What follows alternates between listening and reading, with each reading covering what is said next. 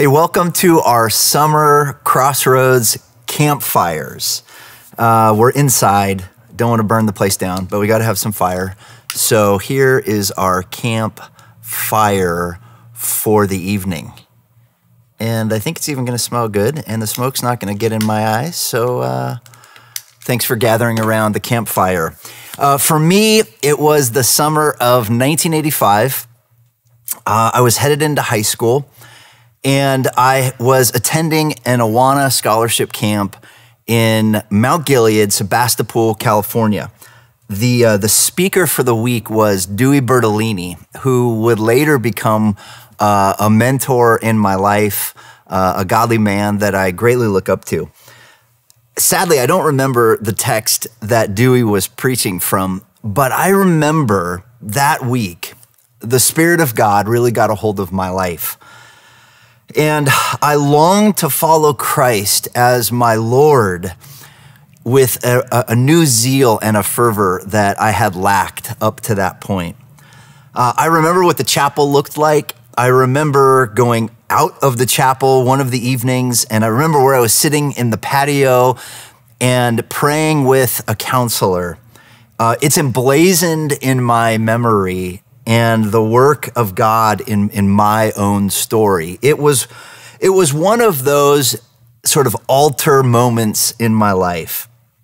When we think of campfires, we often connect that to sort of moments of commitment at the end of that week at camp, those altar type moments, a moment in time where you take a step forward with a new commitment, a renewed commitment, and there is just this moment that just sort of doesn't quickly pass from your memory.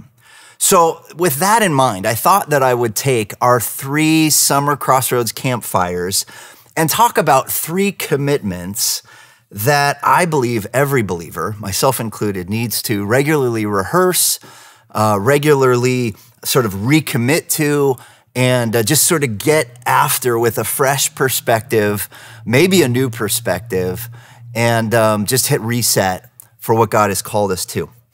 So this is really going to be me giving to you over these 3 campfires the most important thing that I ever learned about tonight, loving God. And then in June, the most important thing I ever learned about loving the lost. And then in July, the most important thing I ever learned about loving the church, with the hope that you will make a deeper commitment this summer, maybe a new commitment during our little campfire moment. You see, I was the older brother, both physically. I have one younger sister. I'm the older brother, but I was the older brother spiritually, and I didn't know it. I'm talking about the prodigal sons in the parable of the prodigal sons that Jesus tells. The older brother, the younger brother. The older one was the one who did all the right stuff, while the younger brother was busy messing around. The older brother was the one who got mad when his dad showed grace upon grace to the rebellious punk younger brother who had wasted all the money and then comes back and he gets the party. The older brother's upset. Feels somehow that he'd gotten the short end of the stick. The older brother, and this certainly reflects my own heart and something I struggle with even to this day, the older brother was the one who was looking for the good grade from the dad because, well, he felt like he had earned the good grade. And so, don't give me the B or the C. I worked hard enough and I've been dutiful in my obedience that I should get that A. That was me. That's how I thought I was supposed to be loving God. I had heard Matthew chapter 22, verses 36 to 38 taught time and time again in Sunday school and by youth leaders. You remember where Jesus says to that person who came to him, the Pharisee, the lawyer, and asked, "Teacher, which is the greatest commandment in the law?" And he said to him, "You shall love the Lord your God with all your heart, with all your soul, and with all your mind. This is the great and first commandment. I took this as my marching orders for, this is sort of the marching order for those who are really serious about God. It's not just loving God, it's loving God with all your heart. It's not just loving God with all your heart, it's loving God with all your heart and your soul and your mind. I mean, this is a call to the overachiever to be uber zealous for loving the Lord. I thought that I would impress God with how much I loved him. I would prove it. I would show it. Heck, I would make sure that even everybody around me could see it, and they would say things like, man, Mark really loves God. Boy, Mark, what a good kid. Boy, you must be proud of your son, Mark. I had taken this command of Scripture, the greatest commandment of Scripture, and I had turned it into this sort of man-made marching order that I used to prove how good I could be. This is what I thought it meant to love Jesus. Until I came to understand that far more central to the gospel than the command to love Jesus is the truth that Jesus loves me. That to whatever degree I think that I can muster up enough love to show that I really love him. I don't just love him, I really love him. I actually came to understand that far greater than that is the promise that God loves me. My love is fickle and weak, and it's rehearsed, and it's flawed from the start. The thought actually started to scare me that if it's my love that holds this whole thing together, I'm in trouble. It's not that this command isn't right and true here in Matthew chapter 22. It is. But it's all about the question, how do I love God? How do I love God? And so here's the most important thing that I ever learned about loving God. It's not about me trying to impress him. It's actually about me resting in him. You see, if I use the picture of me driving a car, it's sort of like me driving the car of my Christian life, and I can do one of two things. I can either keep looking in the rear view mirror and looking over my shoulder behind me, and I see in the rear view mirror the finished work of Christ on the cross and this great sacrifice that he gave for me, and I can keep driving that car of the Christian life, looking in the rear view mirror, and as I see keep looking backwards, feel like I can do enough to make sure that God knows that I really appreciate that. I can keep trying hard enough to make him feel as though what great thing he did for me, I am doing some measure with my life to try to pay that back. Or I can look forward through the windshield of the life of the car of my Christian life, remembering, confident of what's behind me and what Christ has done for me. But I can look forward, not trying to repay God for anything, full of worship, free to fail, constantly in need of Jesus, fighting the urge to be my own Savior. And now, really, free to experience the joy of my salvation rather than the burden of religion. So confident now that I had sort of stumbled onto something that rang true, and just growing weary, maybe like some of you are, of the so-called Christian guilt trip messages that really just sort of fed my own flesh by encouraging me to be the best me that I could be, I actually sought out a better answer to the question, how do I love God? I was encouraged by pastors, older men that I trusted, to read church history and to read some of the wise, dead pastors of a bygone era. And my breakthrough moment, my sort of campfire moment came as I read an old book called Religious Affections, written by the New England pastor, Jonathan Edwards. The scene was the first great awakening in America. It began in the mid-1720s for about 20 years with highs and lows. The Spirit of God was on the move.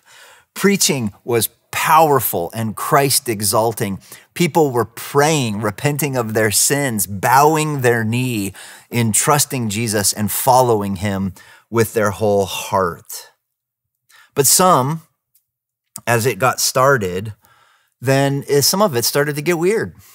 And just like in the New Testament, people see these wonderful supernatural things happening and they want to get in on it. And so they fake it, they force it, they manipulate it, they manufacture sort of this spiritual fervor. And as that started to happen, of course, then some are just wanting to discredit the whole movement of the Great Awakening. This New England pastor, Jonathan Edwards, jumped into the fray of this to say, listen, not all that we see here is of God. That's true. But make no mistake, when God shows up in people's lives, it is far more than seeing just people do the right things. In fact, he went so far as to say that sometimes doing the right things can be merely self-righteous, trying to impress God, man-made religion. And I knew that was me. I was the good grade-seeking older brother.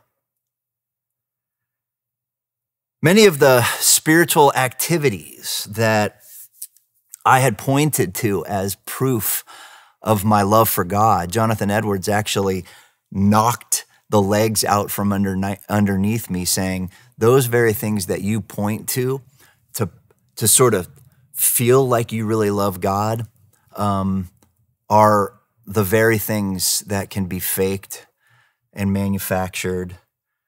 And it's simply just an effort to try to impress God rather than rest in God. That scared me.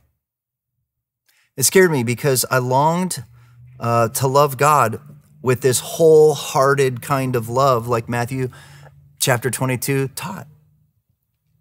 Now, Edwards' key text as he wrote Religious Affections was 1 Peter chapter 1, verse 8, where Peter says this, though you have not seen him, you love him. Though you do not now see him, you believe in him and rejoice with joy that is inexpressible and filled with glory. I came to understand that love for God is not about doing stuff to impress or to try to pay back or even to look obedient and sacrificial. It's actually all about holy affections. Without this unspeakable joy full of glory that the Apostle Peter speaks of, it's merely a human love. And apart from the Spirit at work in me, that's all I can do is give a human love. Something so much more when we talk about loving our Creator, our King, our Lord and Savior. This isn't just my boyfriend or my girlfriend. This isn't just my favorite aunt or uncle. This is the Lord Jesus Christ who gave his life for me. And Peter says, if it's not a joy unspeakable and full of glory, then you may not even be in the right car at all. But thanks be to God who loves us with a far greater love than a human love, a supernatural love, an unconditional love, a never-changing love that surpasses my meager, fickle, failing love. My knowledge wasn't enough. Remember, this was in a Awana scholarship camp that this sort of process first began in me. I had memorized the verses. I knew the doctrines. By this time, I was going to Bible school, but my knowledge wasn't enough. And, it's also the case is my obedience wasn't enough. God wanted these holy affections that Edwards was speaking of. You say, well, sure, it starts with knowledge. It does. There is content and truth to what we believe as Christ followers.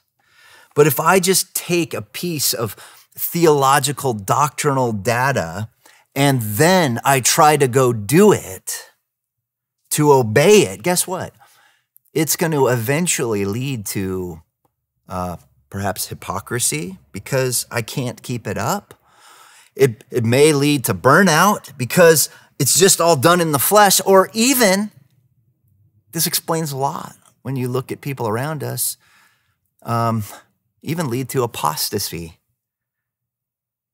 because that truth has bypassed my affections and gone just into dutiful acts of obedience. Without my heart's delight, my acts of obedience don't please the Lord. And certainly they don't impress him. In fact, the Bible says time and time again that he actually abhors those things. He abhors doing the right thing with a heart that is far from him because it doesn't honor him as God. It doesn't declare to him that I believe him to be the most glorious thing in my life. You see, there is a vast difference between me knowing something about God and loving the God for whom I now know. I often think of it in terms of my favorite meal, which is a nice, juicy, fat ribeye steak. You see, there is a vast difference between me knowing that there is a cut of beef called a ribeye and then eating it because I need to fill my stomach in order to survive. Or, on the other hand, knowing that there is this steak called a ribeye and then desiring it because it smells good and it's sizzling on the grill and the taste of it just melts in my mouth. So I eat it. Here it is. Because I want it. Because I want it. The pop musician Selena Gomez said it. The heart wants what it wants. The heart wants what it wants. It's a spot-on theological truth. So if the heart wants what it wants, then I need my heart to want the right things. I need these holy affections in my heart so that I want what God wants for me, and only God can give me that kind of heart. Only God can give me those holy affections, this unspeakable joy full of glory.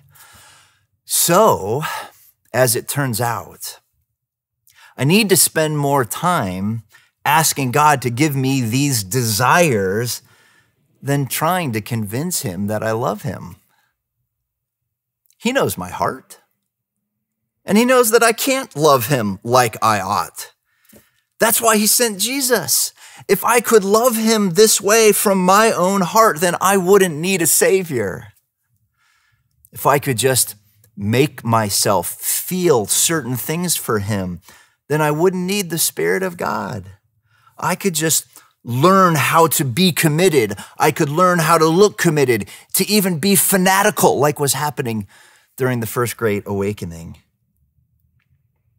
Now, my knowledge of the word matters, but not merely to fill my mind, but to give content to my heart.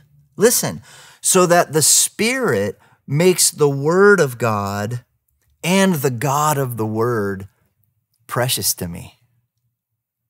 Taste and see that the Lord is good.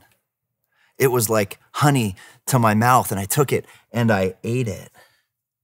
You see, God does want us to know the Word so that it might be used of the Spirit to produce in us holy affections. And God does want our obedience, but not from a cold, lifeless, duty-bound sense of obligation, rather from this overwhelming desire to walk in a manner worthy of the gospel of grace that I've received. It's not that my desires are too strong, as C.S. Lewis said, but that they're too weak.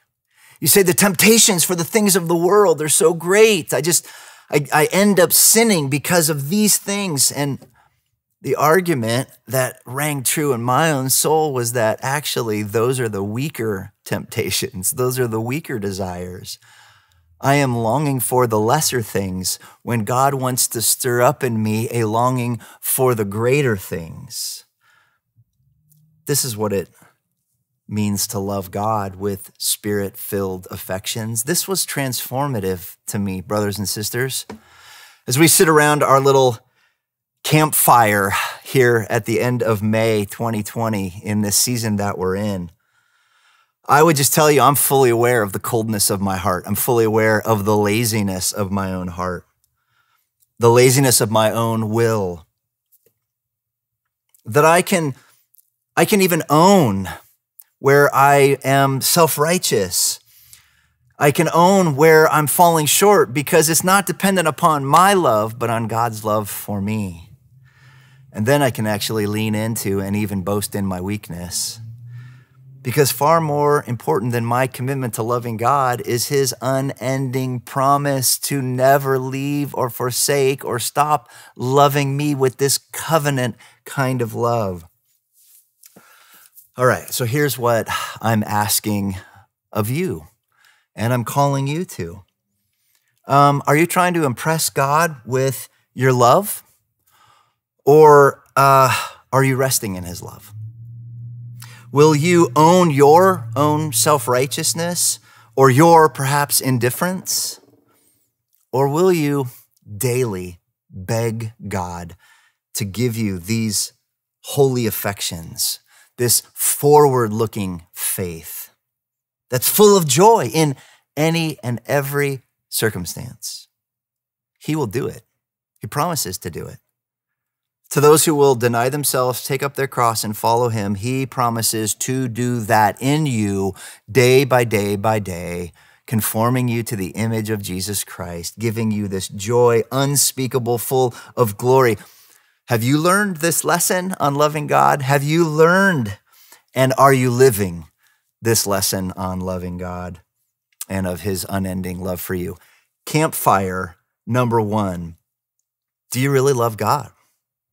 I've tried to share with you the most important thing I ever learned about this subject, and I trust it's been a little bit of help to you as perhaps you make an altar commitment kind of moment in your life like I did all those years ago. Let me pray for us. Oh God, thank you for your love for us. We are weak and needy people. We're always weak and needy people. Even as your children, redeemed by the love of Jesus, we are still so needy. And you promise to give us everything we need for life and godliness, not so that we can just keep the rules or perform the traditions, but so that we can experience the joy of our salvation, this unspeakable joy full of glory. And so I pray for us as a church and for all who are listening tonight, that Spirit of God, you would take us deeper, move us further, help us to embrace your love understood through your word, stirring up holy affections in us so that we might go and be the people that you've called us to be out of an overflowing love to worship you with our lives. In your name I pray, amen.